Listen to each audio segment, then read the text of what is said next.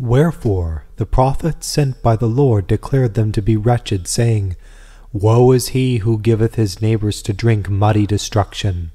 For such practices and devices are subversive of the way which leads to virtue. And the Lord himself, even if the demons spoke the truth, for they said truly, Thou art the Son of God, still bridled their mouths and suffered them not to speak, lest haply they should sow their evil along with the truth, and that he might accustom us never to give heed to them even though they appear to speak what is true. For it is unseemly that we, having the Holy Scriptures and freedom from the Saviour, should be taught by the devil, who hath not kept his own order, but hath gone from one mind to another. Wherefore, even when he uses the language of Scripture, he forbids him, saying, But to the sinner said God, Wherefore dost thou declare my ordinances, and takest my covenant in thy mouth? For the demons do all things, they prate, they confuse, they disassemble, they confound, to deceive the simple. They din, laugh madly, and whistle, but if no heed is paid to them forthwith, they weep and lament as though vanquished. The Lord, therefore, as God, stayed the mouth of the demons, and it is fitting that we, taught by the saints, should do like them and imitate their courage. For they, when they saw these things, used to say, When the sinner rose against me, I was dumb and humble, and kept silence from good words. And again, But I was as a deaf man, and heard not, and as a dumb man who opened not his mouth, and I became as a man who heareth not. So let us neither hear them as being strangers to us, nor give heed to them, even though they arouse us to prayer and speak concerning fasting. But let us rather apply ourselves to resolve our discipline, and let us not be deceived by them who do all things in deceit, even though they threaten death, for they are weak, and do not but threaten. Already in passing I have spoken on these things, and now I must not shrink from speaking on them at greater length. For to put you in remembrance will be a source of safety. Since the Lord visited earth, the enemy is fallen and his powers weakened. Wherefore, although he could do nothing, still like a tyrant, he did not bear his fall quietly, but threatened, though his threats were words only. And let each one of you consider this, and he will be able to despise the demons. Now if they were hampered with such bodies as we are, it would be possible for them to say, Men, when they are hidden we cannot find, but whenever we do find them, we do them hurt. And we also by lying and concealment could escape them, shutting the doors against them. But if they are not of such nature as this, but are able to enter in, though the doors be shut, and haunt all the air, both they and their leader the devil, and are wishful for evil and ready to injure. And as the Saviour said, From the beginning the devil is a manslayer and a father of vice. While we, though this is so, are alive, and spend our lives all the more in opposing him, it is plain they are powerless. For place is no hindrance to their plots, nor do they look on us as friends that they should spare us, nor are they lovers of good that they should make amend, but on the contrary they are evil. And nothing is so much sought after by them as wounding them that love virtue and fear God. But since they have no power to effect anything, they do not but threaten. But if they could, they would not hesitate, but forthwith work evil, for all their desire is set on this, and especially against us. Behold, now we are gathered together and speak against them, and they know when we advance they grow weak. If therefore they had power, they would permit none of us Christians to live, for godliness is an abomination to a sinner. But since they can do nothing, they inflict the greater wounds on themselves, for they can fulfill none of their threats. Next, this ought to be considered, that we may be in no fear of them, that if they had the power, they would not come in crowds, nor fashion displays, nor with change of form would they frame deceits. But it would suffice that one should come and accomplish that which he was both able and willing to do, especially as everyone who has the power neither slays with display, nor strikes fear with tumult, but forthwith makes full use of his authority as he wishes. But the demons, as they have no power, are like actors on the stage, changing their shape and frightening children with tumultuous apparitions in various forms, from which they ought rather to be despised as showing their weakness. At least the true angel the Lord sent against the Assyrian had no need for tumults, nor displays from without, nor noises nor rattlings, but in quiet he used his power and forthwith destroyed 185,000. But demons like these, who have no power, try to terrify at least by their displays. But if anyone having in mind the history of Job should say, "Why then hath the devil gone forth and accomplished all things against him, and stripped him of all his possessions, and slew his children, and smote him with evil ulcers?"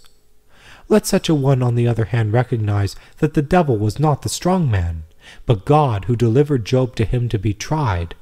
Certainly he had no power to do anything, but he asked, and having received it, he hath wrought what he did. So also from this the enemy is more to be condemned, for although willing he could not prevail against one just man. For if he could have, he would not have asked permission. But having asked not once but also a second time, he shows his weakness and want of power. And it is no wonder if he could do nothing against Job, when destruction would have not come even on his cattle had not God allowed it. And he has not the power over swine, for, as it is written in the Gospel, they besought the Lord, saying, "Let us enter the swine." But if they had power not even against swine, much less have they any over men formed in the image of God. So then we ought to fear God only, and despise the demons, and be in no fear of them. But the more they do these things, the more let us intensify our discipline against them. For a good life and faith in God is a great weapon. At any rate, they fear the fasting, the sleeplessness, the prayers, the meekness, the quietness, the contempt of money and vainglory, the humility, the love of the poor, the alms, the freedom from anger of the ascetics, and chief of all, their piety towards Christ. Wherefore they do all things that they may not have any that trample on them, knowing the grace given to the faithful against them by the Saviour, when he says, "Behold, I have given to you power to tread upon serpents and scorpions, and upon all the power of the enemy." Wherefore, if they pretend to foretell the future, let no one give heed. For often they announce beforehand that the brethren are coming days after, and they do come. The demons, however, do this not from any care for the hearers, but to gain their trust, and that then at length, having got them in their power, they may destroy them. Whence we must give no heed to them, but ought rather to confute them when speaking, since we do not need them. For what wonder is it, if, with more subtle bodies than men have, when they have seen them start on their journey, they surpass them in speed and announce their coming? Just as a horseman getting a start of a man on foot announces the arrival of the latter beforehand, so in this there is no need for us to wonder at them. For they know none of those things which are not yet in existence, but God only is he who knoweth all things before their birth. But these, like thieves, running off first when what they see, proclaim it.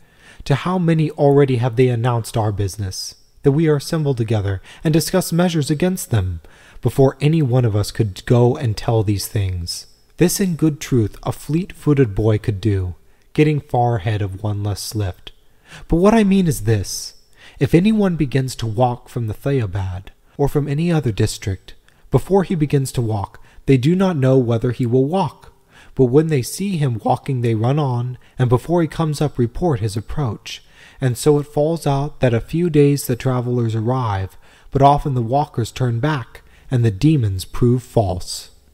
So too, with respect to the water of the river, they sometimes make foolish statements. For having seen that there has been much rain in the regions of Ethiopia, and knowing that they are the cause of flood of the river before the water has come to Egypt, they run on and announce it. And this men could have told, if they had a great power of running as the demons. And as David's spy, going up to a lofty place, saw the man approaching better than one who had stayed down below, and the forerunner himself announced, before the others came up, not those things which had not taken place, but those things which were already on the way and were being accomplished. So these also prefer to labor, and declare what is happening to others simply for the sake of deceiving them. If, however, Providence meantime plans anything different for the waters or wayfarers, for Providence can do this, the demons are deceived, and those who gave heed to them cheated. Thus in days gone by arose the oracles of the Greeks, and thus they were led astray by the demons. But thus also thenceforth their deception was brought to an end by the coming of the Lord, who brought to naught the demons and their devices. For they know nothing of themselves, but like thieves, what they get to know from others they pass on, and guess at rather than foretell things. Therefore, if sometimes they speak the truth, let no one marvel at them for this. For experienced physicians also, since they can see the same malady in different people, often foretell what it is, making it out by their acquaintance with it. Pilots, too, farmers, from their familiarity with the weather, tell at a glance the state of the atmosphere, and forecast whether it will be stormy or fine. And no one would say that they do this by inspiration, but from experience and practice.